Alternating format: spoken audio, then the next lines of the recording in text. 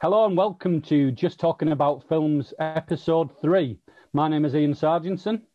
Mine's Luke Taylor, and it is great to be with you this week to have a great chat about, and I tell you what, this week's a significant week for us because not only do we have our first guest, but also we can go back to the cinema before we're back here again. Although I keep checking Cineworld's website and tickets are not on sale yet. I was going to throw to you guys and ask you a question, but I won't do that yet. First of all, I'll introduce Simon. Hiya, Simon. It's good to see you. Great to see you, Luke. Long time no see. It has been a while. Simon and I used to work together. Simon, we used to talk about film a lot at work, maybe sometimes too much. But there was a whole period of time where the printer that I printed to was in Simon's office. And I knew that I had to stack up my print jobs because if I was going in Simon's office, we were talking at least half an hour before I came back out again.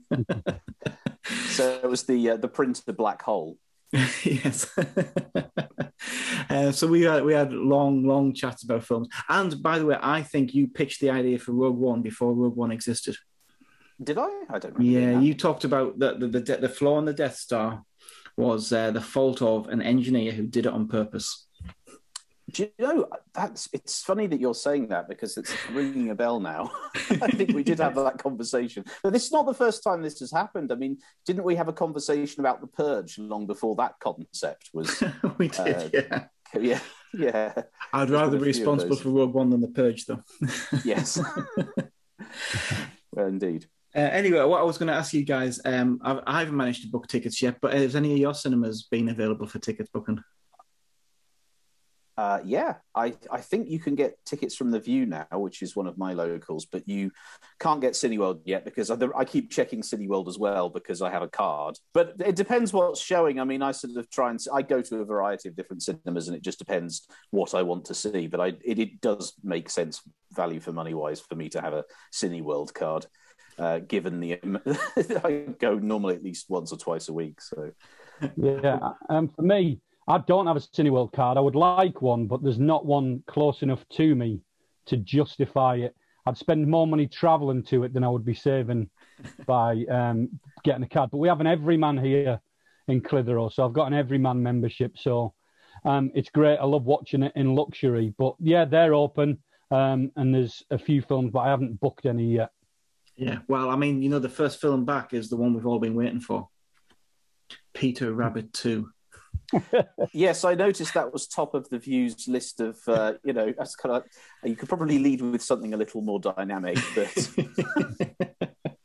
yeah. But I mean, hey, each to their own, and maybe some viewers will really get a lot out of Peter Rabbit too. I don't know. So we're going to come to our first section of the podcast, and we're going to catch up with what we've been watching this week. So I'm going to start with you, Ian. What have you been watching this week? Well, I've watched Star Wars Episode 4. I don't know if I'd watched that before last week or I was just about to watch it, but I rewatched that again, really enjoyed it. And I watched for the first time Dark Waters, which I posted about on Twitter yesterday. Yeah, it was quite...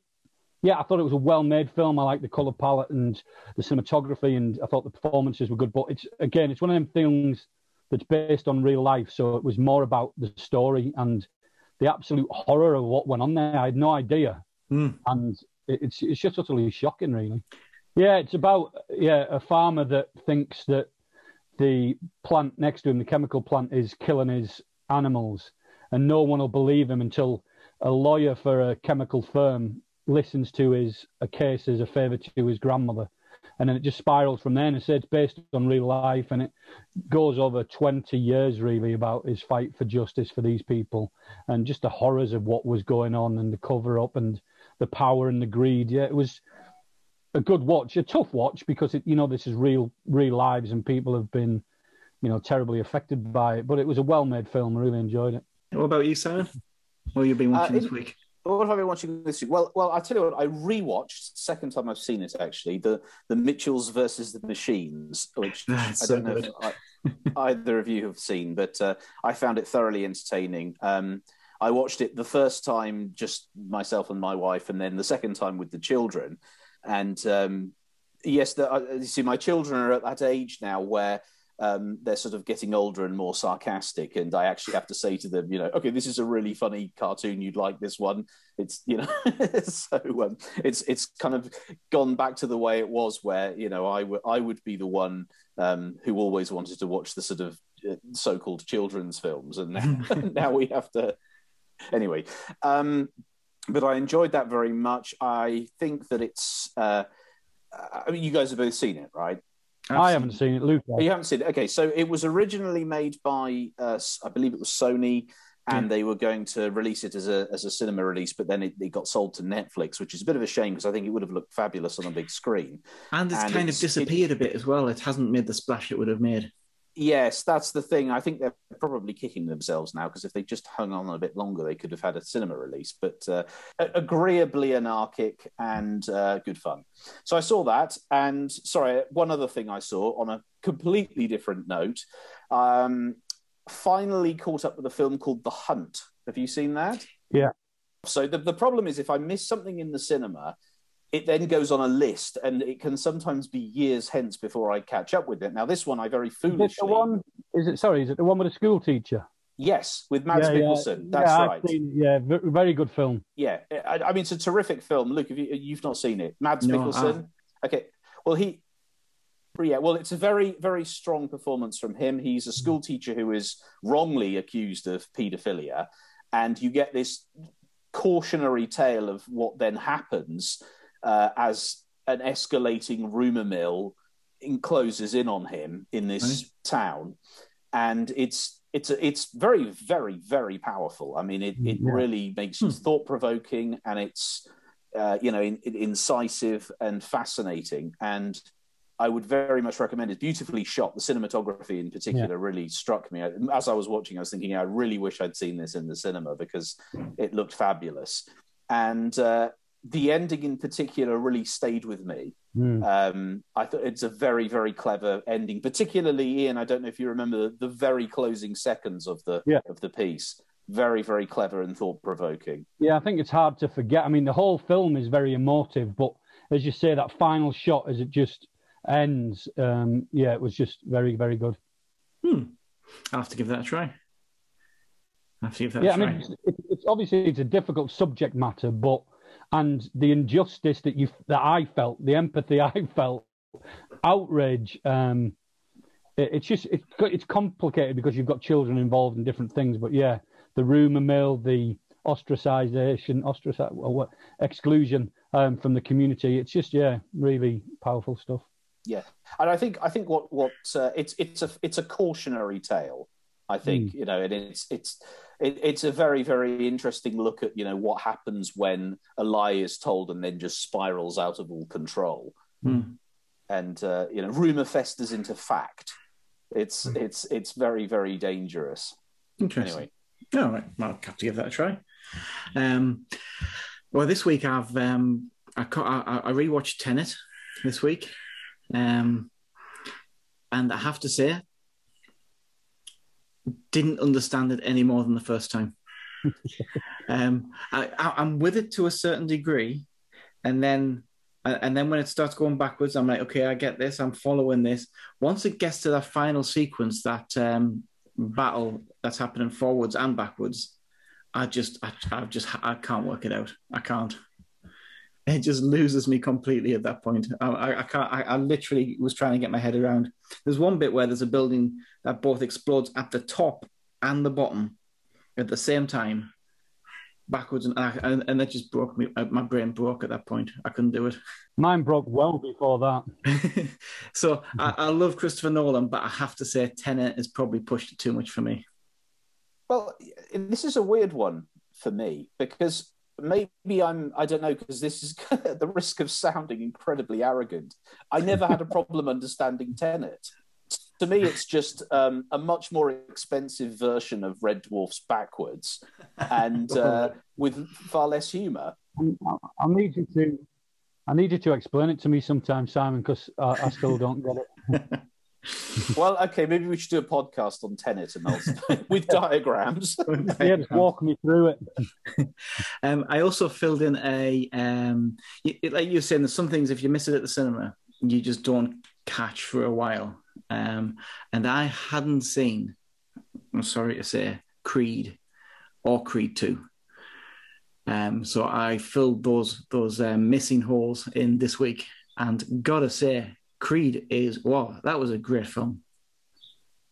I'm not a big fan of boxing films, but Creed 2, and I don't think Creed 2 was as good as Creed 1, but I was in floods of tears at the end of Creed 2. You know that I'm a big Rocky fan. Rocky is, my favourite film of all time.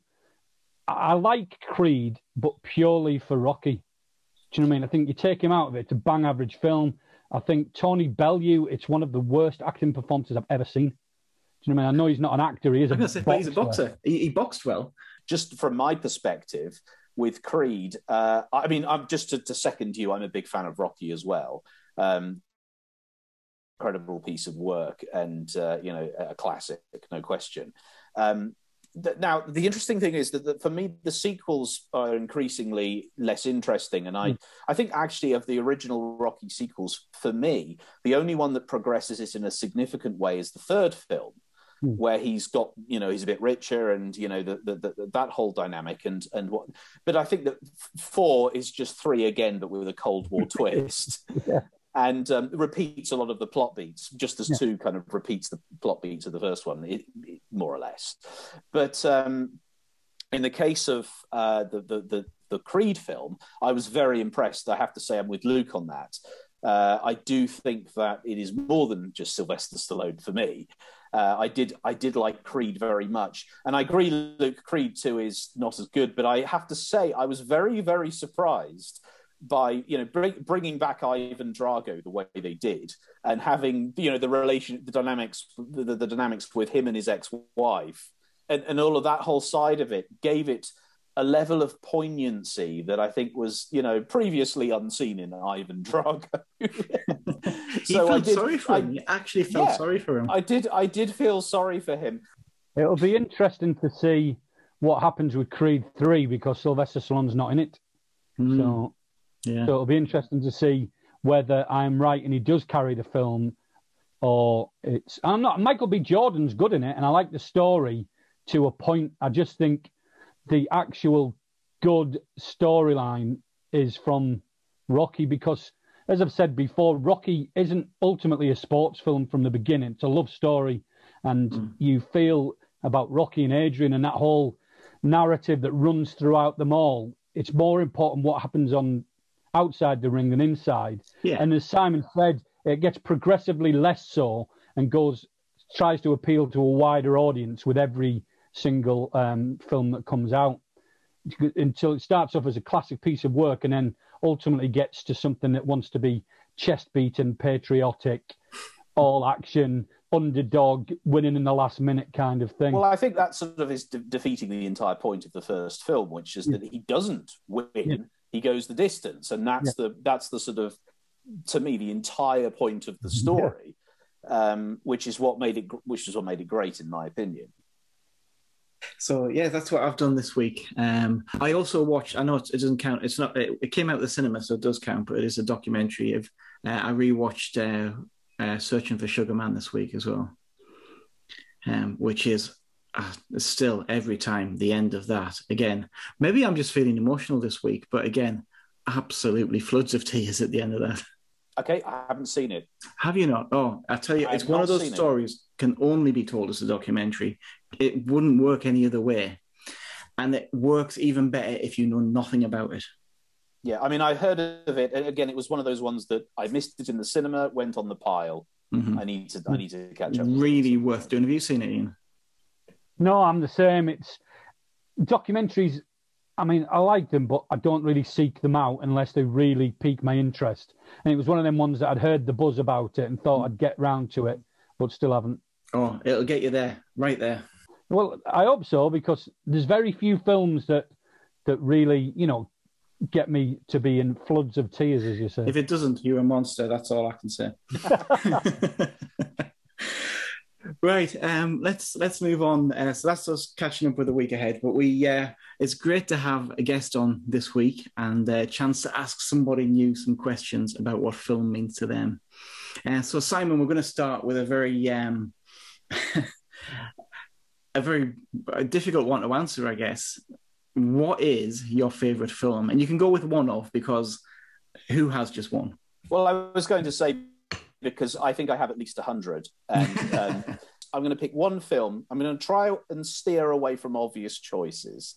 Okay. I'm going to pick one film which had a huge impact on me the first time I saw it as a child. Now, I had been introduced to the films of David Lean by my father inadvertently when first time I ever saw Dr. Zhivago, which completely blew me away as a 9-year-old. It's how I learned about the Russian Revolution, apart from anything else. It was also the first time I'd ever seen a film that long and with a sad ending.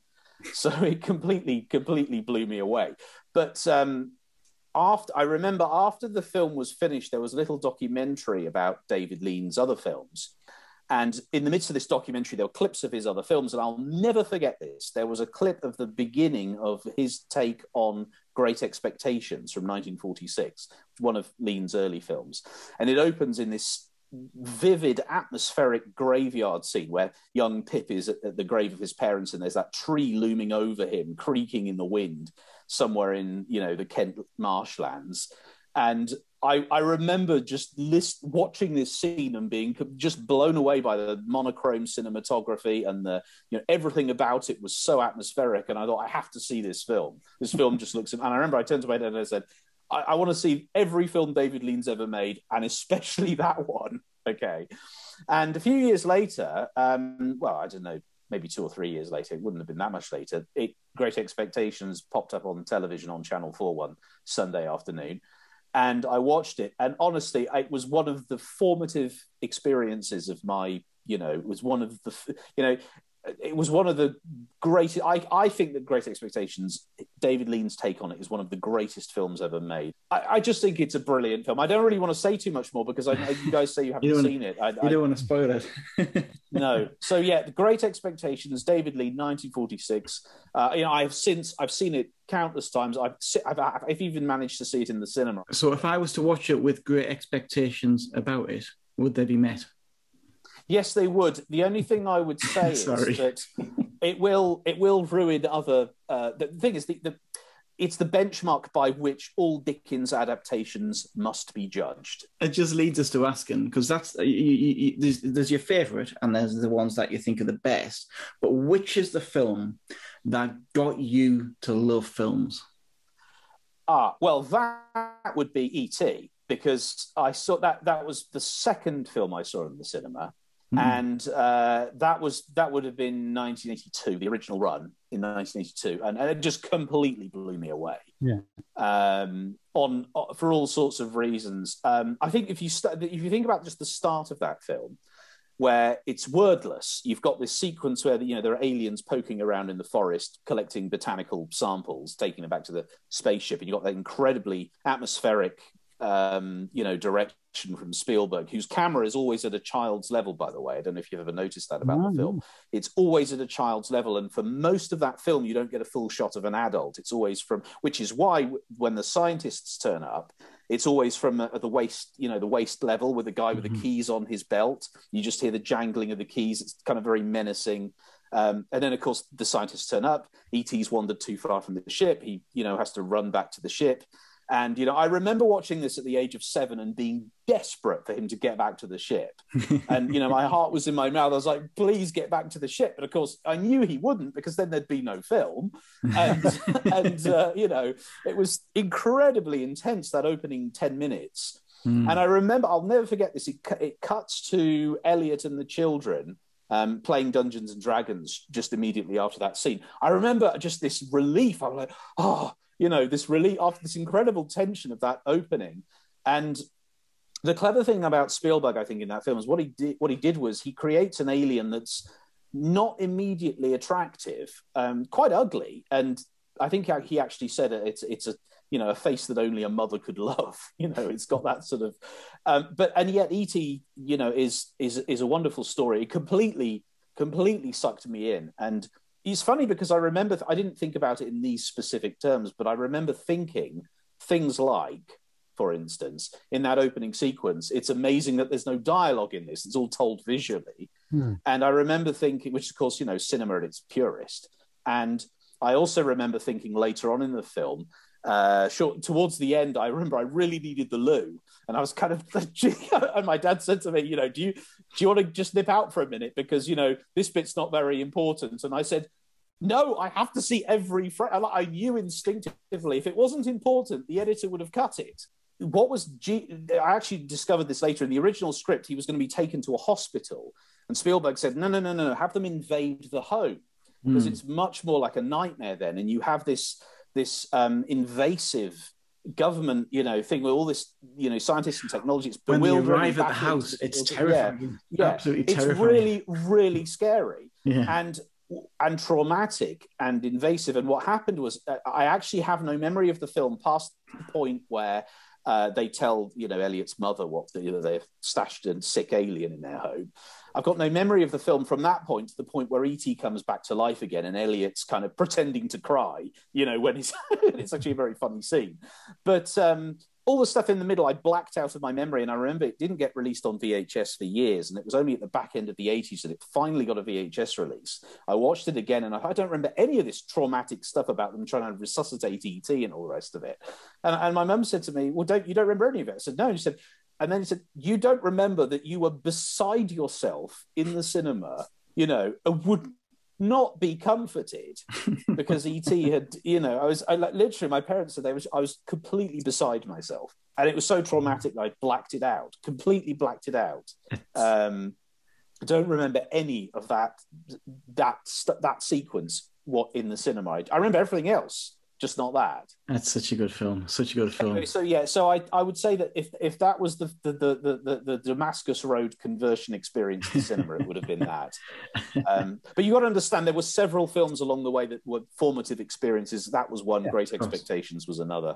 Just very quickly, you said that was the second one you saw at the cinema. Yes, what was the first film I ever saw in the cinema was Snow White and the Seven Dwarfs, which was wonderful. I was going to guess, for most people, I think if you were to ask, not everyone, but most, what was the first film you saw at the cinema? It's going to be a Disney cartoon. What was yours? For me, it wasn't actually. For me, it was Ghostbusters, but that's for most people, it's a Disney cartoon. What was yours, Ian? Jungle Book. Oh, excellent. Okay, so Ian, here's the thing, right?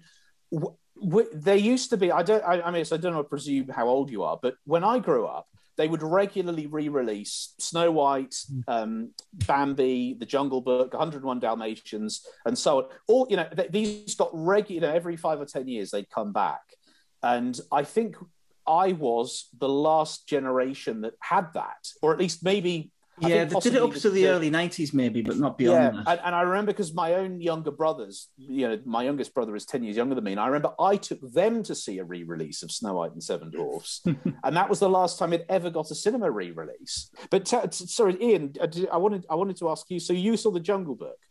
Yeah, and I think from what you've said, Simon, when we were children, we watched films in a very different way. Yeah. So you said you were appreciating the non-dialogue in E.T. and the techniques used in Snow White.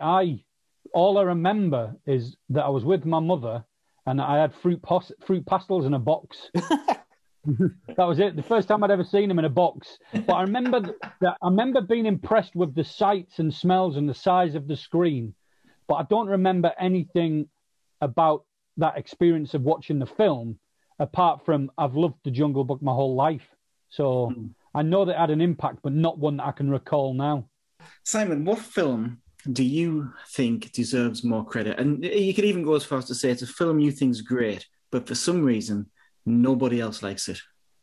Okay, well, it's not that nobody else likes it. Was that a qualification? Well, it's not necessarily. It's just an expansion, maybe.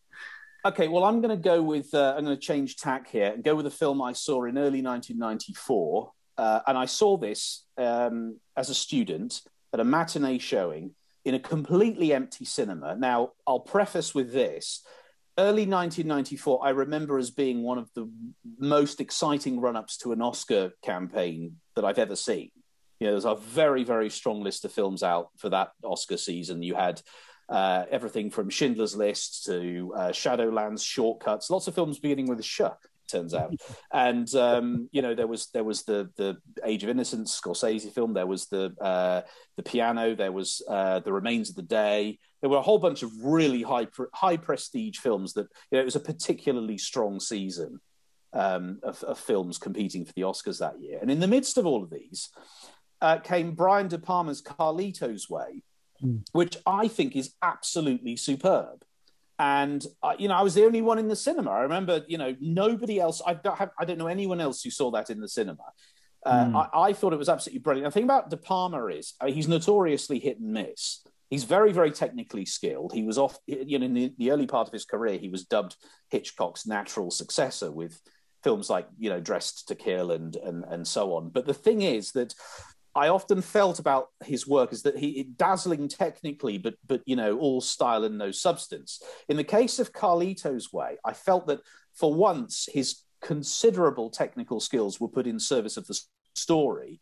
Now I know he's adapting, I think, 2 novels in that film, but it's a terrific screenplay. And I think that with one of Al Pacino's best performances, one of the things I love about it is it's got how it ends up where it ends up is nicely ironic. And, you know, it's got that thing in tragedy is best when it has a sort of ironic twist to it, where it's kind of like, it's not the thing that you think is going to get him, but what does get him is the thing that really ought to have been obvious from the word go. It's like, that's the thing you overlooked. And that's what, you know, and it's brilliantly done. Just one other thing I should say about it. The suspense in the thing gets top marks for suspense from me for 2 sequences. Firstly, an early scene in Act 1 with a sort of drug deal that goes wrong. And then there's a scene towards the end of the film which culminates in a big shootout in Grand Central Station, which kind of recalls De Palma's earlier film, The Untouchables, which is also very good. But it's this sort of 15-minute build-up to that, full of very great Steadicam shots and you know, suspense where, you know, he's never going to get out of this surely moments, and then it does sort of, you think it's all going to kick off and then it doesn't, and then you think it's all going to kick off and it doesn't, and then it finally does kick off in a very suspenseful way. And it's really, really well. It's absorbing. It's emotionally engaging. I think it's got genuine tragic pathos to it. And I think, and I also would just say that I know that De Palma's remake of Scarface is very popular, which he also did with Al Pacino, but I've never much cared for it. I've always thought Scarface was, again, all style, no substance, and pretty horrible in terms of how much gore is involved. Whereas Carlito's Way, for me, is the opposite. It's very emotionally engaging. It's sort of, the gore is, I mean, it's still gruesome in parts, but it's a lot more toned down. And I think, again, it feels like a much more satisfying watch, and I'd take that over Scarface any day. Yeah, I rewatched it. Well, no, I watched it a couple of years ago because it was one of them things that I started watching films that I probably should watch now as a mature film watcher that I didn't really like. As Simon was saying, Scarface and, you know, Casino and Goodfellas, all had a higher profile because of the violence and stuff. So I watched them and didn't really get them. I just thought they were indulgent nonsense for a bit. And then I wanted to watch films differently. So I watched Carlito's Way and I was impressed. I was impressed with Pacino throughout. The story was a bit different to what I expected, because I expected to just be like, oh, yeah, he goes back because he can't get away from it.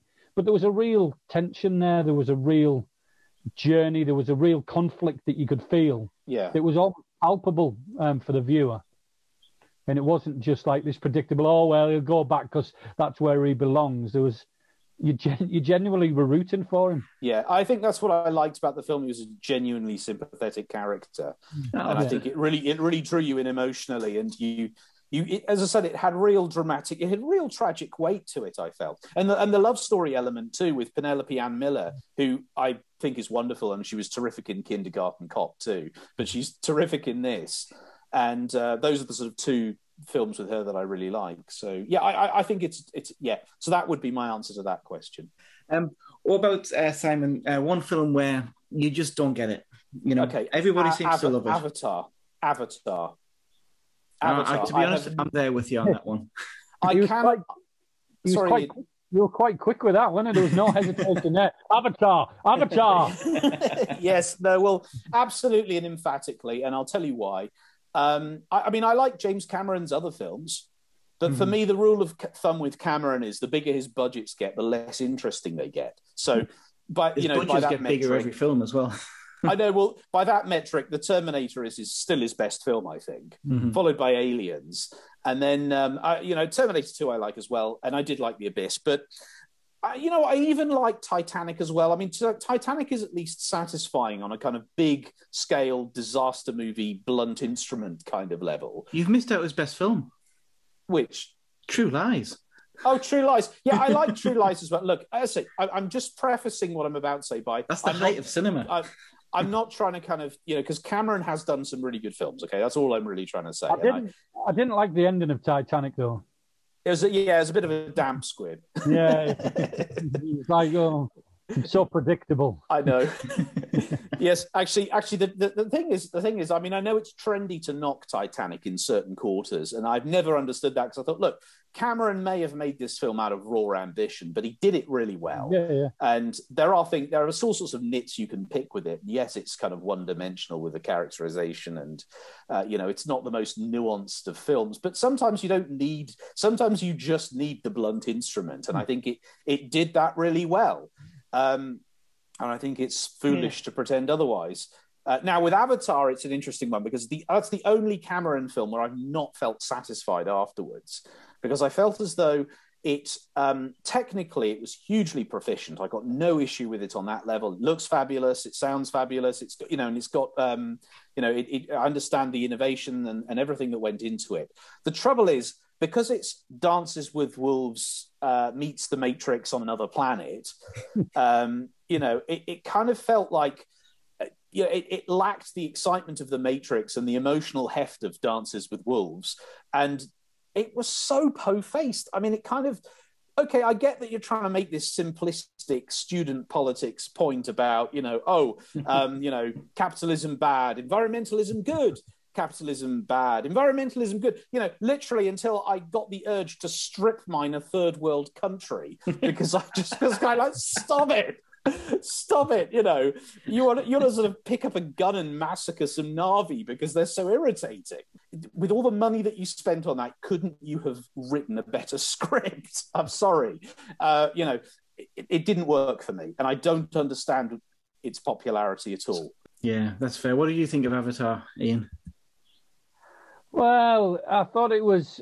I didn't hate it, but I thought it was a lot of fuss over nothing. Do you know what I mean? I wasn't... Visually, aesthetically, I was impressed, but with any film, I'm all about the story, so I don't care how good it looks if it doesn't transport me, if it doesn't move me, if it doesn't cause me to feel something. And it just caused me to feel underwhelmed, really. Hey, it's an emotion. You felt something. Not what I wanted. I know. The thing is, I have to say this. I mean, I've watched it twice. So once in sort of huge screen with 3D and all the rest of it, and then I watched it again on a small TV some months later, and weirdly found it more engaging at that level because I think my expectations were so much lower. I thought, okay, well, I can watch this, and just pretend it's a very extended episode of Star Trek or something, and I didn't, I didn't mind, but then it still irritated me. And it's interesting because I remember, I'll tell you this much. I remember the year that came out, I remember in the first 10 minutes of the film thinking, wow, this is really visually impressive.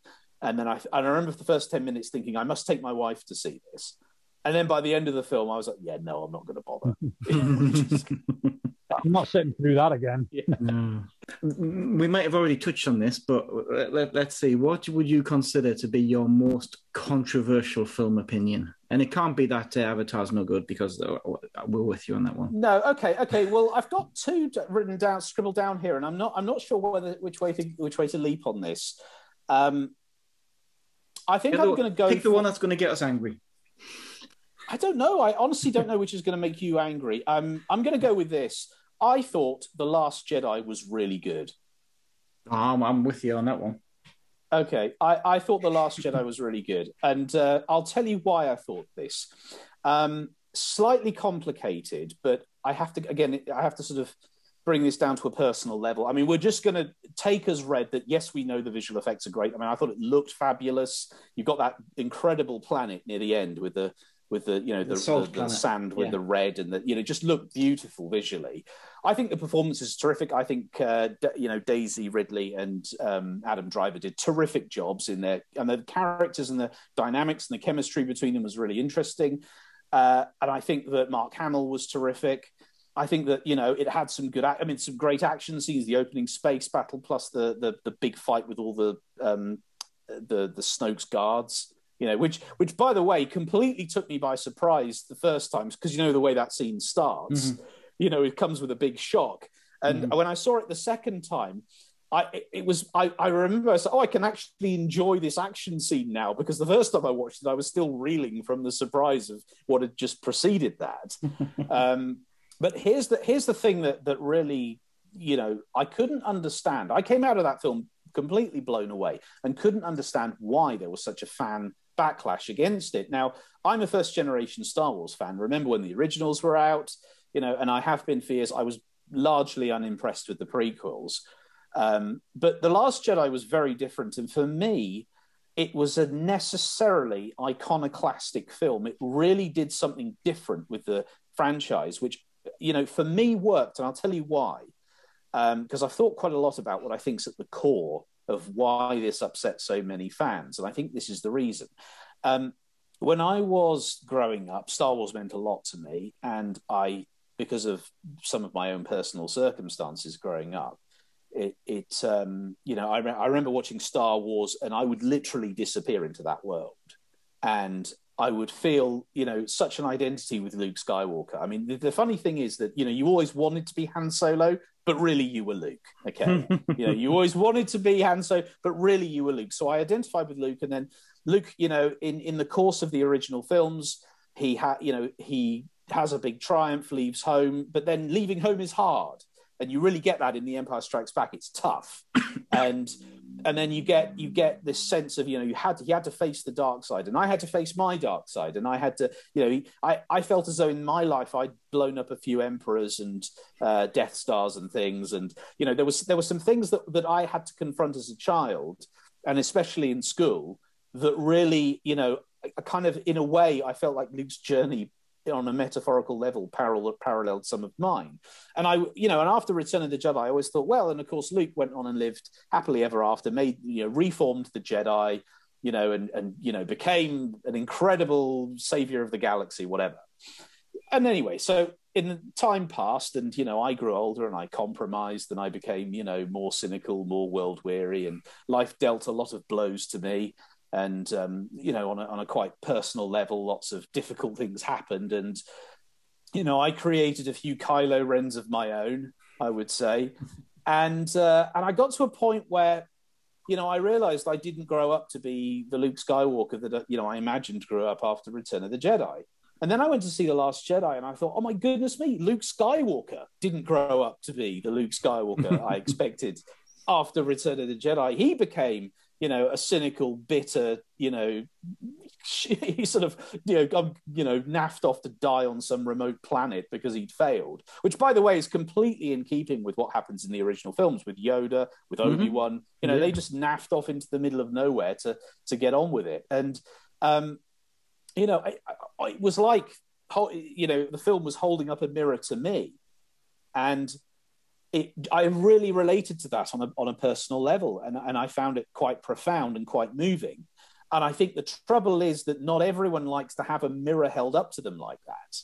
And I think that psychologically it did something very interesting, because obviously this is all dependent on personality, temperament, background, upbringing, all sorts of things. And so when you hold a mirror up to someone like that, you're not necessarily going to get the kind of reaction that I had, which was to find it quite cathartic and moving. Yeah. Sometimes it's going to, no, I wanted Luke Skywalker to be, this incredible Jedi who did all this stuff. And it's kind of like, but why did you want that? Because for me, it was so much more plausible and believable that he was how he was depicted in The Last Jedi. I'm with you on that. I thought it was an incredible piece of work, an incredibly wise piece of work. it was a much, much better film. I think it will be the On Her Majesty's Secret Service of Star Wars films in years to come.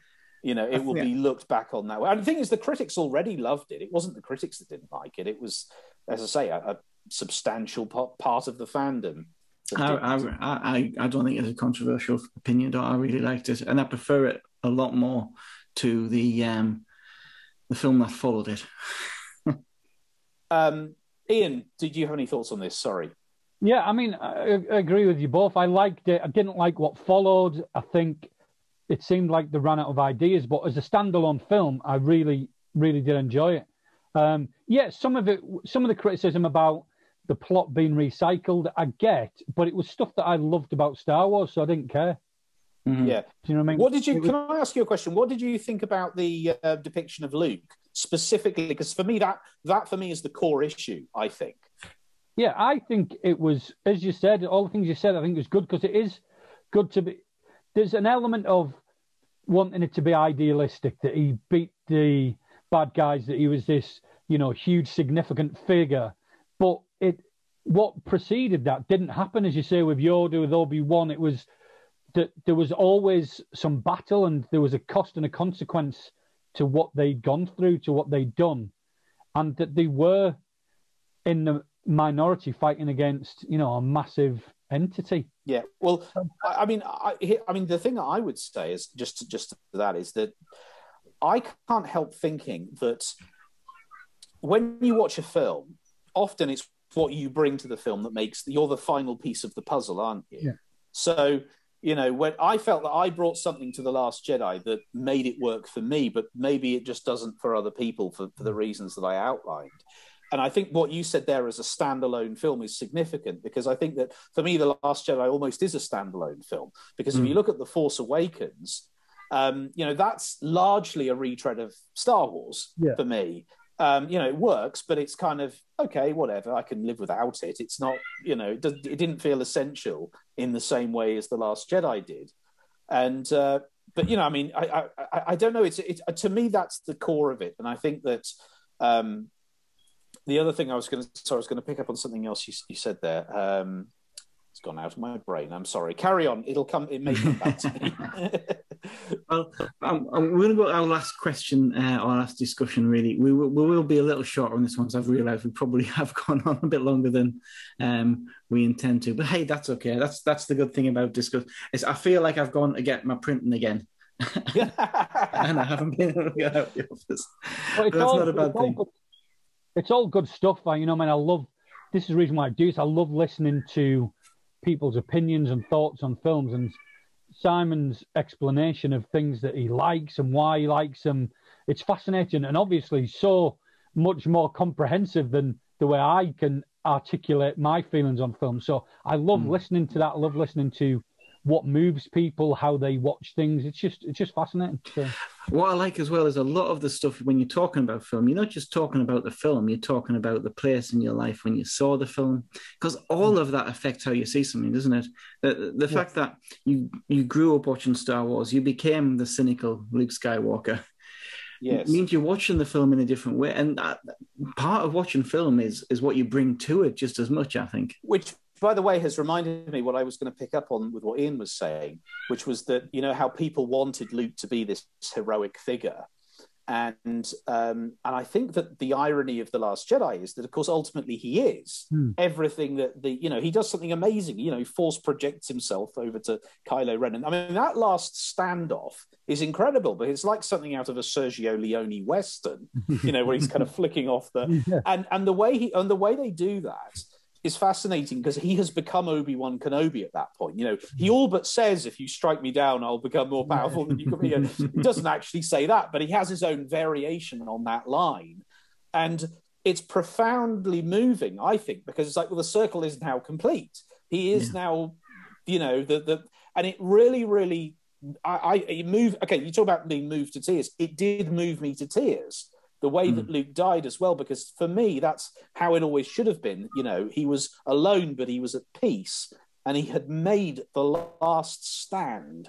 And it really, for me, completed the character arc of Luke perfectly. And ironically, does do the thing that I think the fans wanted, which is to demonstrate this incredible power that he had. Right. Last discussion of today. Very exciting. Cinemas open again next week. I'm not going to ask you what you're going to go see because I know it's Peter Rabbit. I know that. Top of the list. But why, for you guys, is cinema so much better than just watching a film on the telly? Or just for those people who, I don't know whether those people will be watching right now, but those people who are, it's okay, I'll watch it on my phone. Let's go to Ian first. Why is cinema better? And what is it about cinema that just is great? Well, but also the things that frustrate you. So the thing, I love the cinema. I love, even on a basic level, I love how dark it is. The light is either intentional or it's extinguished. So I love that sensory experience of that. The big screen, the sound, it's just, you know, done in a way that you can't quite get at home, whether it's the acoustics or just the clarity of the sound. There's the aspect that I like is that it's communal, it's a shared experience, but it's individualistic as well. I do like that you are in community. But I think I choose my times when to go based on, I love the cinema. I don't always love other people in the cinema. So, for instance, I will often not go to opening night just because it's going to be full of people that go and they're not as, I guess, neurotic as I am about watching it. They'll chat and they'll eat the food and they'll whisper and they'll get up and they'll walk. They'll turn the phone on, and all these things irritate me. So I'd rather wait until a time when it's least likely anyone's going, either during the day, which my job allows me to do, or late at night or on a Friday night when other people are out at the pub or whatever. So yeah, I love the cinema, but I love it more when I can fully focus on what's happening. I hate being distracted. It just frustrates me so much. It goes from the best experience of watching a film to the worst quite easily. Yeah, for me. I get that. What about you, Simon? Okay, well, I want to pick up on some things Ian said, and Ian, I think we're just going to take it as a given that we all think that the big screen is better as a general, as a plumb. And I completely agree with what you said there about the sensory thing, the immersion thing. You know, the fact that it goes dark. One of the things I love, by the way, about which always I think it's a bit of a lost art. Very few directors do this now, but going to black at a key point and actually plunging the cinema into darkness. I think the last time I saw this done really effectively was in The Fellowship of the Ring, just before as they go into the mines of Moria. I don't know if you remember, there's a rock fall and they get trapped inside. And at that point, the screen goes dark and it's totally dark. And I remember thinking that's a really, and of course you can't get that effect at home. Of just being plunged into darkness like that. It's a very subtle art, the way that a great director will do that. And so, yes, but then obviously you the sound, the size of the screen, all of that sort of thing, immersion, the occasion, the sense of, the community aspect, which is interesting because whether it's you're laughing together or jumping in a horror film together. Yes. Well, actually funny you should mention the laughing thing. And just to pick up on the audience behavior thing, see, I want to say one thing. There is a myth, and it is a myth, that children are the worst behaved audiences. Because if you go and see, I guarantee, go and see Paddington in a packed cinema of children and listen to them laughing at that. That it is, honestly, the film it just elevates it 20 times. The being in the middle of all of that joy. It's a little taste of heaven for me. I absolutely love it. So it's fine when you've got the interaction in that sense. It only becomes a problem when, either whether it's gangs of teenagers or, just people who are badly, no sense of self-awareness and etiquette, and people who don't care that they're messing up your experience. Well, yeah, they're treating it like it's their living room. I mean, it's. But I want to just say this: there is I have noticed, because obviously I go to the cinema an awful lot, and I've noticed these trends. There is a sense in which I think this is slowly being brainwashed out of people. It is gradually, with the emergence of technology, phones, all the rest of it, people are gradually realizing, no, this just isn't on. You don't you don't have annoying light pollution pings everywhere every time someone gets a message, that sort of thing. I am seeing less and less badly behaved audiences. However, there are still, a few bad apples. To that end, Ian, I wanted to give some suggestions for you. I know you can go to matinee screenings, so that's a great plus right there. Those work perfectly. I have many cinema rage stories. Don't you love the screen hero, the person who gets up and tells somebody to be quiet, the thing you've been wanting to do and you've been thinking about, you think, am I going to do it? And somebody else gets up and does it, and inside you go on, son. I'm going to just tell you that is me. I do that. I have absolutely zero tolerance for it, because I just think, because instead of having to go out and fetch an usher and then you miss parts of the film, whatever, it's, you need to stamp on that immediately. I'll not name the person. Look, I'll tell you. I'll not name the person because they could get into trouble. But I remember going to the cinema with somebody once, and there was some kids in front of us, and they were really, they were being really obnoxious and messing around. And he leaned forward and he grabbed them both by the necks from behind and whispered in their ears and said, "I am not a very nice person. Shut up." And I went back, and nothing for the rest of the cinema. Nothing for the rest of the cinema. Luke, was that you? It wasn't me. But I wonder what it's going to be like now when we go back. Because I think certainly initially the people who are going to go are the people who really missed going. Yeah. It might be a different experience going back. Those people who were just there to hang out somewhere have probably found somewhere else to hang out. I think it's fair to say as well that this happens a minority of times. It doesn't happen a lot. Usually my experience is very good, particularly now that I'm going to the Everyman, which I think is aimed at a more upmarket customer, really, because it's more expensive. It's more like a night out with foods and drinks and cocktails and stuff. So there's not many young people that will pay the £12 or £13 it is to go to an Everyman. So, but I also have the thing where I have a different. Well, some people seem to think that they'll go quiet once the film starts, but I want to watch the trailers. I mean, we had a discussion about trailers last week where they're starting to show too much now. But I genuinely enjoy the trailers to know what I'm going to watch in the future. But some of the people just dismiss them as an optional extra. Well, they're not. So if you're watching this and you chat through the trailers, stop it. Yeah, I agree with that. I'm going to just completely agree with you there, Ian. And here's why. Because you make anxious people like me think you're going to natter through the film, so I can't relax. So, I don't have quite the same attachment to the trailers, yes, but at the same time, just shut up. Because, you're making me nervous. You're putting me on edge, and you're making me think I'm going to have to tell you to shut up when the film comes on.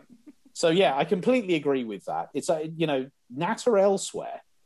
It's I've got one more cinema rage story to tell you because I want to say this in defense of young people, okay? Because I was a teenager once, and I used to go to the cinema religiously. And I hated badly behaved audiences as much then as I do today. So it isn't always young people. I remember going, in groups of my friends who were like-minded, and we would behave impeccably. So it's not always young people. Sometimes it's grown-ups who really ought to know better. And again, it always seems to be an 18-rated films. I remember going to see the film Eden Lake. I don't know if you've seen that. It's kind of film traumatized the life out of me. Yeah, it's. I don't know if it's politically correct. I could not walk past a bunch of hoodies after seeing that film for a long time. Yeah, well, it's deliverance with hoodies. With hoodies.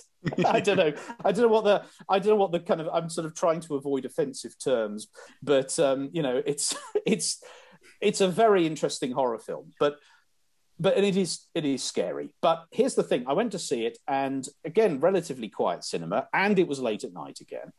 And I sat there, and a group of about half a dozen women who were obviously on a hen night came in and sat a few rows behind me, and there was, as I say, it was about half a dozen of them. Actually, I don't think they were on a, no, sorry, they weren't on a hen night because they were older. I mean, they looked. Well, Old people can get married too.